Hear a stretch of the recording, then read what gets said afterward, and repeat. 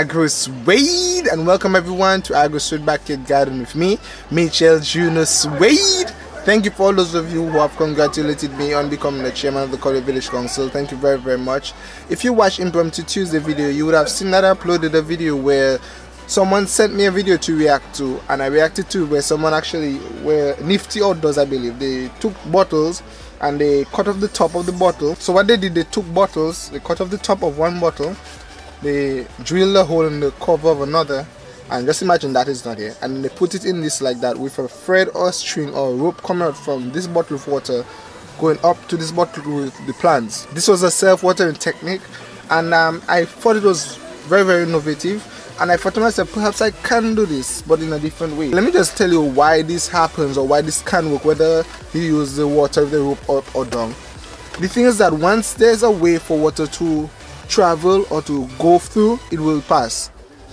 When you have the soil on top, it will dry out. Eventually the plant will take up the moisture or sun, or the point is it will dry out on top, and there's water below and there's a medium, a way for the water to go up.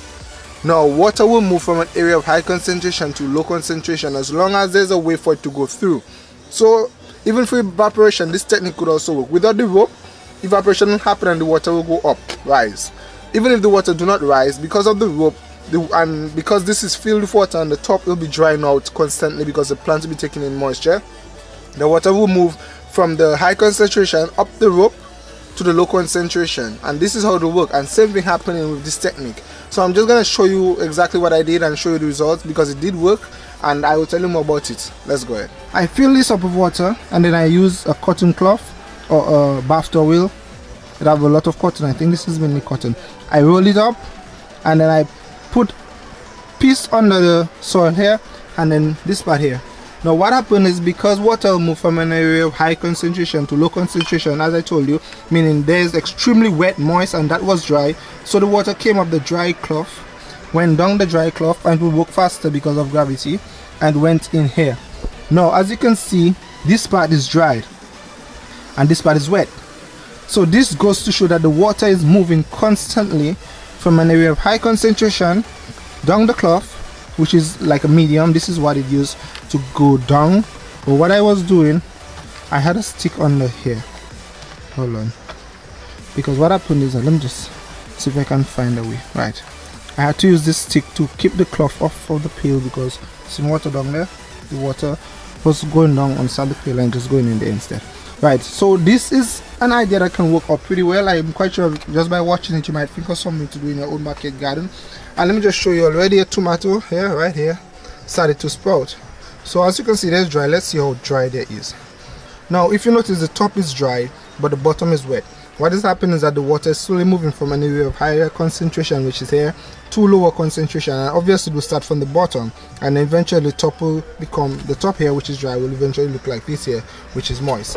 But this idea can work pretty well. As I told you, I saw this on Impromptu Tuesday when I reacted to the video, and I thought to myself, I can try this out. Now what I'm going to do, I'm going to try it out in my planter stand right here. I'm going to try it out right here. So I'm going to try to find a way to put either a pail of water here and on the next end over there, and then have a cloth right here lying down, or maybe I might put it from here to here, so that the water can come from the pail up here, come down on here, and then have another pail somewhere here, so this area will be constantly moist.